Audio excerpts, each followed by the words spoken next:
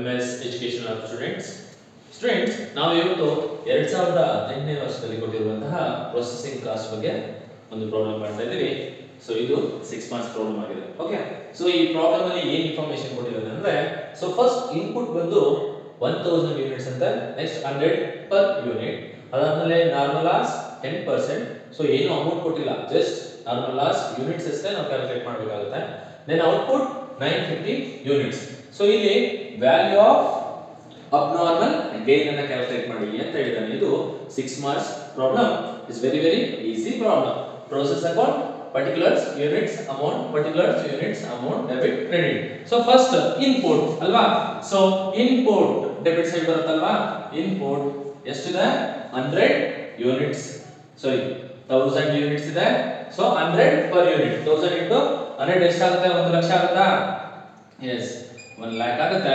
Next ಅದಾದ್ಮೇಲೆ ಇನ್ನೇನು information ಇಲ್ಲ, ಲೇಬರ್ ಆಗಿರ್ಬೋದು, ಎಕ್ಸ್ಪೆನ್ಸಸ್ ಆಗಿರ್ಬೋದು, ಏನೂ ಇಲ್ಲ. Next come to the normal loss. Normal loss ಏನು ಕೊಟ್ಟಿದ್ದಾರೆ? By normal loss ಏನು ಕೊಟ್ಟಿದ್ದಾರೆ? ಯೂನಿಟ್ಸ್ ಕೊಟ್ಟಿದ್ದಾರೆ, which means 10% of the input. So 1000 ಗೆ 10% ಅಂದ್ರೆ ಎಷ್ಟು ಬರುತ್ತೆ?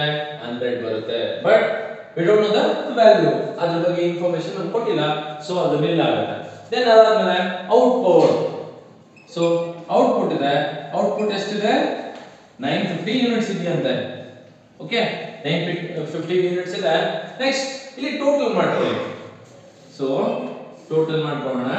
ಸೊ ಎಷ್ಟು ಟೋಟಲ್? ಇಲ್ಲಿ 950 ಪ್ಲಸ್ 100 1050 ಆಗುತ್ತೆ. ಅದೇ ಈ ಕಡೆ ಮಾಡಿದ್ರೆ 1000 ಬರ್ತಾ ಇತ್ತು, ಬಟ್ ಇದು ಕ್ಯಾರಿ ಆಗ್ತಾ ಇಲ್ಲ. ಸೊ 1050 ಆಗುತ್ತೆ. ಇಲ್ಲಿ ಆಕ್ಚುಲಿ ಇನ್ಪುಟ್ ಇದ್ದಿದೆ 1000, ಇದು 1050 ಆಗ್ತಾ ಇದೆ, which means ಇಲ್ಲಿ ಏನಾಗ್ತಾ ಇದೆ? ಅಬ್ನಾರ್ಮಲ್ ಗೈನ್ ಆಗ್ತಾ ಇದೆ. ನಮಗೆ ಗೊತ್ತಿಲ್ಲ, ಅಲ್ಲಿ ಗೈನ್ ಆಗ್ತಾ ಇದೆ. To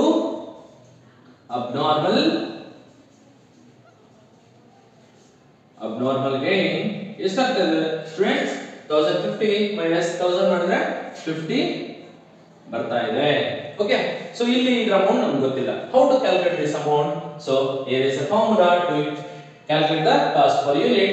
So what the total cost? ಎಷ್ಟಿದೆ total cost? ಇಲ್ಲಿ ಈಗ ಸದ್ಯಕ್ಕೆ 1 lakh. Next normal loss cost ನಿಲ್ ಇದೆ, divided by so input units, next ಅದಾದ್ಮೇಲೆ ನಾರ್ಮಲ್ ಲಾಸ್ ಯೂನಿಟ್ಸ್ ಅಲ್ವಾ?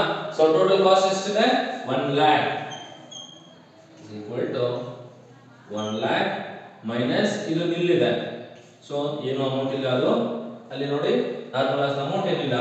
ದೆನ್ ಯೂನಿಟ್ ಪ್ರೊಡ್ಯೂಸ್ಡ್ ಎಷ್ಟು? 1000 units minus what is the normal loss units? 100. So ಎಷ್ಟಾಗುತ್ತೆ students? 1 lakh divided by 1000 ಅಲ್ಲಿ 100 ಹೋದ್ರೆ 900 ಬರುತ್ತಾ? ಸೊ ಇದು total ಮಾಡಿದ್ರೆ ಎಷ್ಟು ಬರುತ್ತೆ ನೋಡಿ, ಕ್ಯಾಲ್ಕುಲೇಟ್ ಯೂಸ್ ಮಾಡಿ. ಸೊ 1 lakh divided by 900 ಮಾಡಿದ್ರೆ ನಮಗೆ 111 ಬರುತ್ತೆ. 111 ಬರುತ್ತೆ. So abnormal gain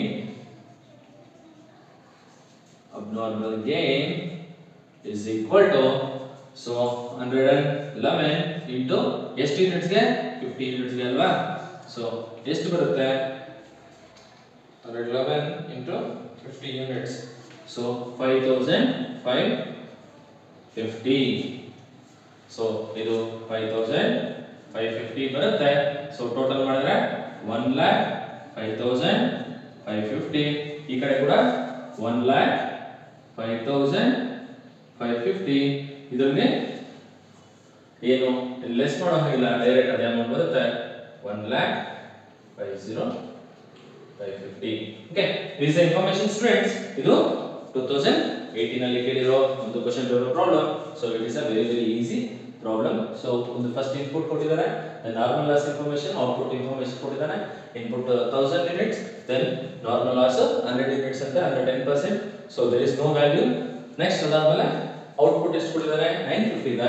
so actually ಅವ್ರ ಇನ್ಪುಟ್ ಇರೋದೇ 1000, ಬಟ್ ಇವೆರಡು ಆಡ್ ಮಾಡಿದ್ರೆ 1050 ಬರ್ತಾ ಇದೆ, ವಿಚ್ ಮೀನ್ಸ್ ಇಲ್ಲಿ 50 ಗೈನ್ ಆಗ್ತಾ ಇದೆ. ಅದು ಯಾವ ರೀತಿ ಗೈನ್ ಆಗ್ತಾ ಇದೆ ಗೊತ್ತಿಲ್ಲ, ಅದರಿಂದ ಅಬ್ನಾರ್ಮಲ್ ಗೈನ್ ಆಗ್ತಾ ಇದೆ.